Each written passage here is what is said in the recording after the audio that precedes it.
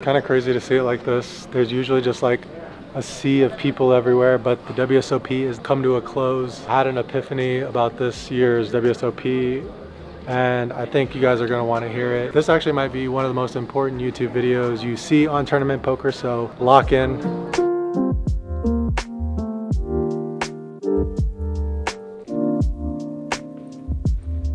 This place is just too insane. As you can see over my shoulder, there's the front door. There's an upstairs with 5 bedrooms. There's 4 upstairs, 1 downstairs. Just a really cool place to call home during the WSOP. You guys probably know some of the players that we had in here this summer. Obviously, one of them is my little brother. If you followed the channel at all, you would know my little brother. His name is Andrew Moreno. He's been a professional poker player for 20 years. He's really good at No Limit Texas Hold'em. And because of our friendship and his mentorship, I've always been pretty good at the game too. I've always kind of been a few steps behind Andrew in terms of our poker career. He started playing very young at the age of 19. I didn't even start playing until I was 24. And I learned the game 100% by watching Andrew play online. And eventually, over 14 years ago, I quit my job to follow in Andrew's footsteps as a cash game professional poker player. And I was a cash game player primarily the whole entire time until the pandemic hit. As soon as the pandemic started to clear up, there was a bit of a poker boom, and tournament poker especially was exploding. Every tournament stop was breaking records, and my little brother Andrew, that was the time that he decided he wanted to be a professional full-time tournament player, and he cashed in. He went on an insane run where he was winning tournament after tournament, final tabling, racking up millions of dollars in a 1-year period and moving to number 9 in the world rankings. And seeing this massive success so close to home from someone who I've always followed in their footsteps, it just made me think that I should also switch to tournament poker. I mean, when you think about it, everything that my brother's done in poker and cash games, I was able to replicate just a few years after him, so it only made logical sense in my mind. And honestly, the switch was paying off. I won $150,000 plus in that first year of playing tournaments full time. I made a video about it on this channel talking about the pitfalls and some of the things that I went through as a tournament player in that first year. So now this is my second World Series of Poker of playing tournaments full time. If you rewind back to last year, I broke even over the entire summer, about 50K in buy-ins, about 50K in cashes. So I was really looking to do better than that this year, especially having this house with the camaraderie of other poker players grinding the WSOP. And like I said, it was definitely a bucket list item from the time I first started playing poker to be a tournament player, to grind the World Series, to have a big space like this with friends to share in the experience with. And it did not disappoint. We had so much fun this summer. But now the house is empty and it's time to recap what happened. How did I do? Well, you could probably infer from the title of this video that it did not go great. It did not go terribly. The results are definitely not what I hoped they would be. Let's hop in and look at the stats. During the WSOP, I played $52,000 in buy-ins, including online WSOP bracelet events, and I cashed for $36,445.12, which includes winning a $10,000 seat into the main event. So that put my total losses for tournaments at the WSOP at $15,221.88. Now, I didn't exactly track the number of hours played, but if I had to guess, I'd probably say somewhere in the neighborhood of 150 hours, which means I lost around $100 an hour. Now, if you contrast that with the 2 cash game sessions that I played this summer, I played for about 10 hours and I won around $8,500, which you can do the math there. I won around $844 an hour in those 2 sessions. And this is kind of indicative of how cash games are versus tournaments. Tournaments have wild variance. You go on long stretches of losing, it's completely normal. In cash games, the variance is much lower and you can have a more sustained hourly. Obviously, you can't have massive scores like you can in tournaments, but at the stakes I play, you can definitely do well for yourself.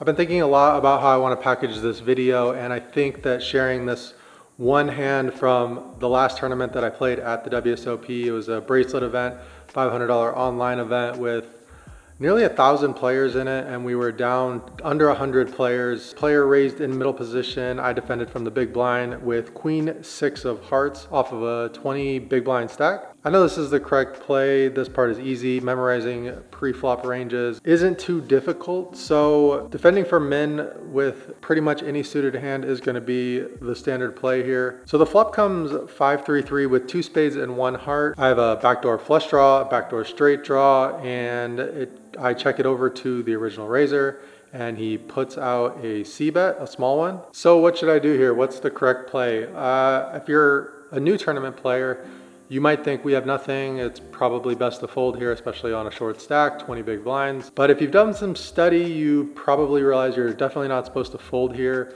Your options are calling or raising. And since I have done some study work, I knew this, and I thought it would probably be split around 50-50. So I decided to go with the more aggressive route, and I raised. I was a bit off with the 50-50 assumption, but the solver still says raising is a fine play here. Our opponent made the call, and the turn came the king of hearts. Okay, we added a flush draw. It's an overcard. What are we supposed to do here now? I'll give you my endgame thoughts. I thought that because it would be a bad card for our opponent, and because we just had queen high, and because we had a 1-to-1 stack to pot ratio with our bet sizing, basically if I move all in here on the turn, it is a full pot size bet. Maximize my fold equity, hopefully get a fold here. If we don't get a fold, obviously we can win with a heart on the river. So I did that, I moved all in, but it turns out that was a mistake. I definitely should not have done that. Here's the thing, is that poker players make mistakes all the time, and sometimes it's a competence issue. And in this case, it was a competence issue because I actually did not know what the correct play was. I didn't know what the solver would do in this situation. And after running it back, looking at GTO Wizard, it said that I should be checking here on the turn. And the simple truth is that 99% of poker players would not have known that after raising here and the king of hearts comes on the turn, they would have not have known that this is a 100% check here on the turn. And that's totally fine. You don't have to be a solver nerd to be a winning tournament player. But when you look at guys like my brother Andrew, he just knows these things. Like, he spends so much time studying. He knows that if I'm raising this flop and this card comes on the turn, he knows that it's probably going to be a check here. So the study matters so much in these small situations. For example, here I moved all in. We got called by ace queen of spades. I busted the tournament after breaking off on the river, and I'm out in 85th place.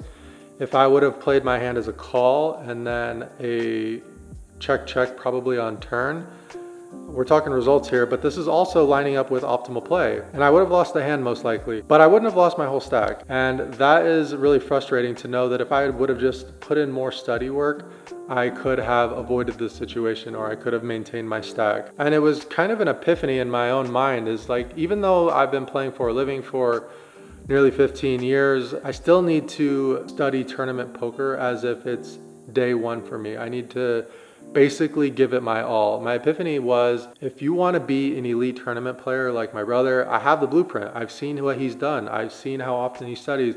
I've seen the work that he does inside of the solvers. He knows the frequencies. He knows the ranges. He knows the board textures. He knows the bet sizings. And I haven't put in enough of the work to know these things to be an elite player. So like I said, the epiphany was, if I want to do this, I have to give it my all, and I have to go all in with studying solvers. So I came to the realization, do I really want to do this? Do I really want to make studying tournament poker my entire life? Because right now I'm in the place where I'm good at poker. I'm good at tournament poker. I'm a winning player. But in order for me to be one of the best, I can't continue to do what I'm doing.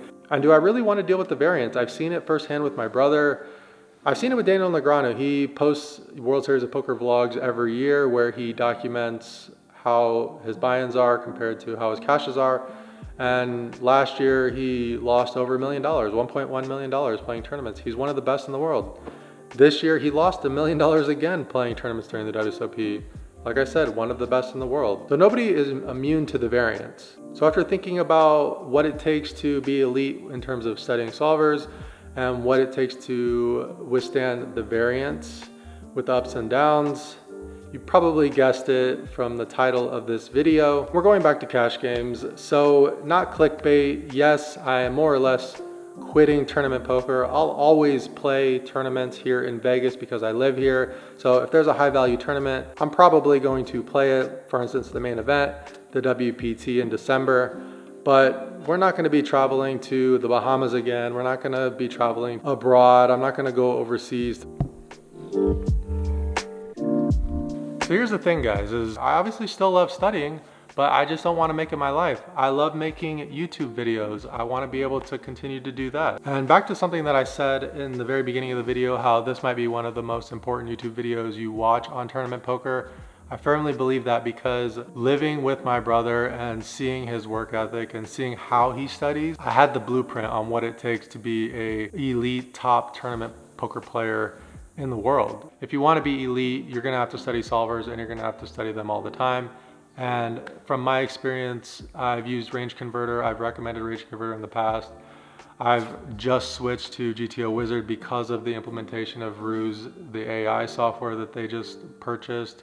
It's just an invaluable piece of software that was not available a couple years ago. So I'll drop a link in the description. Like I said, not sponsored, but if you do use my link, you get 10% off. Something that actually just blows my mind that's available. So anyways, yes, we are in this house for one last day. I'm gonna show you guys the backyard real quick, and then I am taking off, going to the airport and working on some YouTube videos, gonna do a little bit of traveling before we hop back into the live stream mix.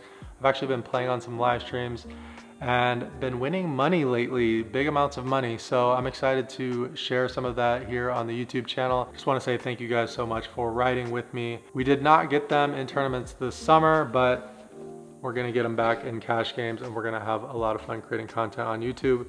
I'll see you guys in a poker room near you.